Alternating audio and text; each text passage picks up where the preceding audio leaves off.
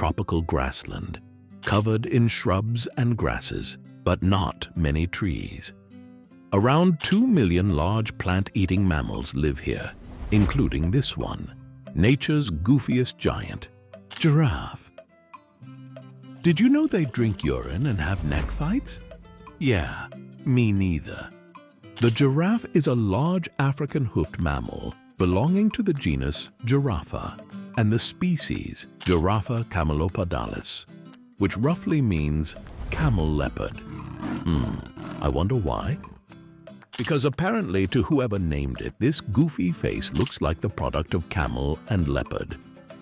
Even though in the face they resemble a really skinny horse, a giraffe is, unlike a horse, even-toed ungulate, supporting its weight on 2 hooves. These tallest living land animals can grow to around 5.5 meters. That's taller than 3 adult humans. Warm weather is all year round with a lot of rain in wet season, followed by long periods with little rain or no rain at all. Both plants and animals have adapted very well. Due to this lack of precipitation, it can be tough for large plants like trees to grow in savannas. So if there are not many trees there, how can they hide from predators like lions and hyenas? Camouflage makes them virtually invisible. Can you see them? Where are they? You don't know. But maybe this glamorous camouflage works better through carnivore eyes. Although giraffes are known for their patches, primarily used for camouflage, they are serving as an important tool in regulating body temperature. Really unexpected but intriguing fact. The dark patches on a giraffe's body hide an intricate network of blood vessels and glands, sending blood through these small branches into the middle of the patch in order to release heat through this system. Each patch acts as a thermal window, allowing blood to flow through it, releasing body heat and cooling the body. So, yeah, these patches are not just cool looking. Acacia trees, important food source for many large herbivores, especially giraffes. Giraffes eat plant material like leaves high in the trees, and they can eat up to 29 kilograms of acacia leaves and twigs daily. But do you see these thorns? They are so big. Eating this thorny plant certainly does not look that fun.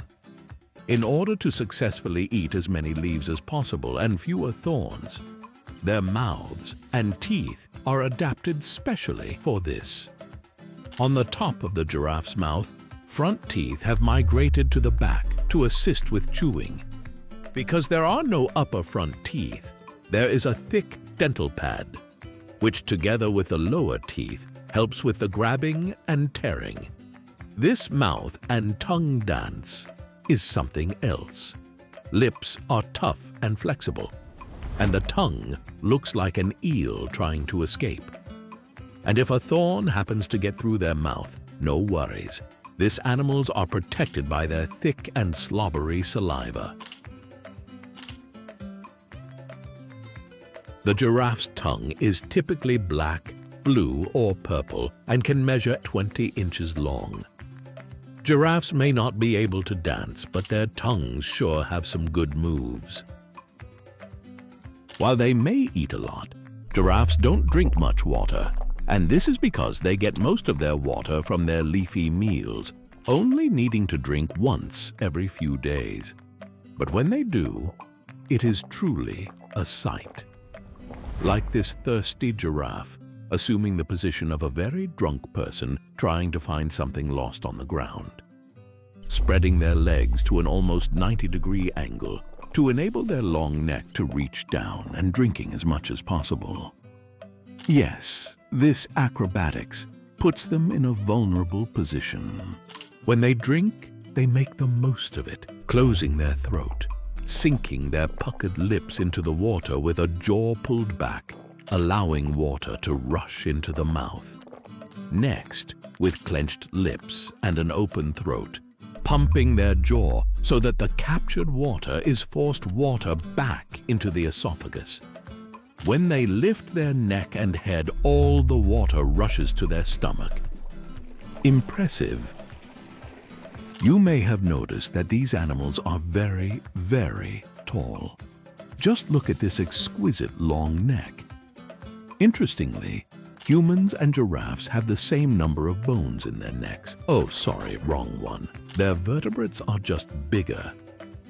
The reason the giraffe's neck is so long is that otherwise its head would be floating, detached, above the rest of its body, and that would be silly.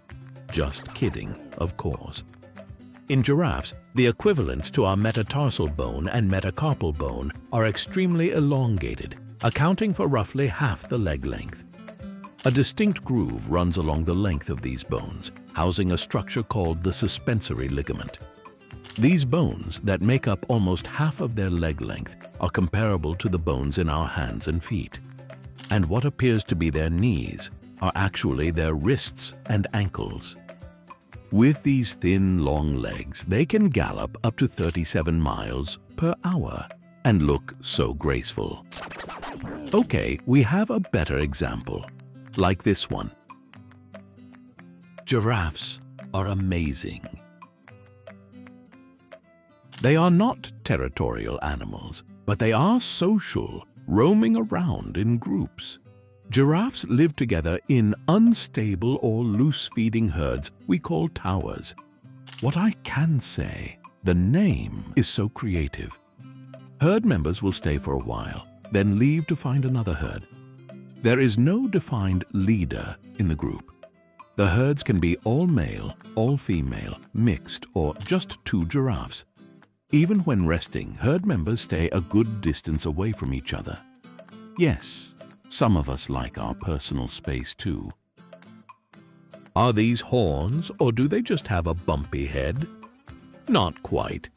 These bumps are called ossicones. Ossicones are formed from ossified cartilage and are covered in skin. Females have cute little tufts on them, while male ones look pretty much bold on top.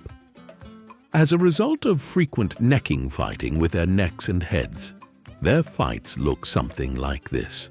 Yes, a little bit strange.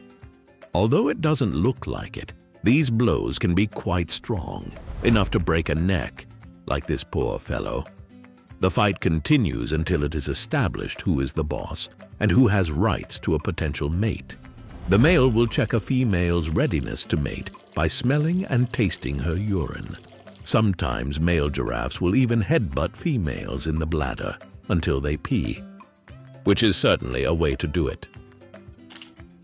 Weirdos. Click subscribe and go with us through the most interesting world of nature. See you in the next video. World Cut.